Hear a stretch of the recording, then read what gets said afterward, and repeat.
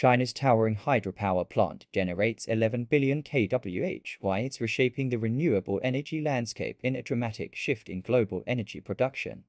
China has unveiled a hydroelectric project of unprecedented scale, one that delivers an astonishing 11 billion kilowatt-hours kWh of electricity annually.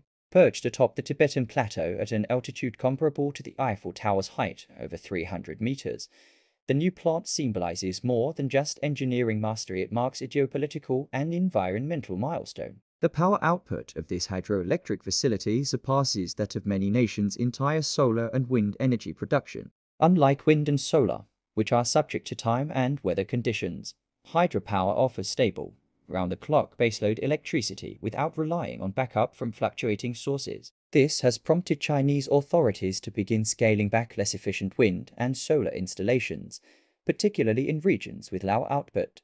Thousands of workers and engineers endured harsh, high-altitude conditions to complete the massive structure. The altitude, while challenging due to low oxygen and rugged terrain, also provided a benefit: high water pressure, allowing turbines to operate with greater efficiency. Engineers described the project as a milestone, built under extreme logistical constraints, including helicopter deliveries, temporary worker camps, and emergency medical stations. Environmental sustainability was a key concern. China implemented innovative measures like fish migration pathways and soil rehabilitation to protect the local ecosystem, demonstrating that large-scale development and environmental care can go hand in hand. This project sets a high bar and clear requirements for other nations considering similar ventures. Suitable geography is essential. A country must have fast-flowing rivers or elevated terrain to achieve the necessary water pressure.